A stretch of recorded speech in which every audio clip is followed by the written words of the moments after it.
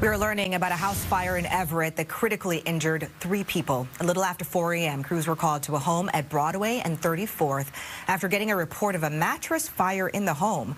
When crews arrived, one victim was in the front yard with someone in a wheelchair still trapped inside. Crews rescued that person as well as a third person from that house. All 3 were taken to the hospital in critical condition. There's no update this afternoon on how they're doing. Investigators believe a space heater near a mattress may have started that fire.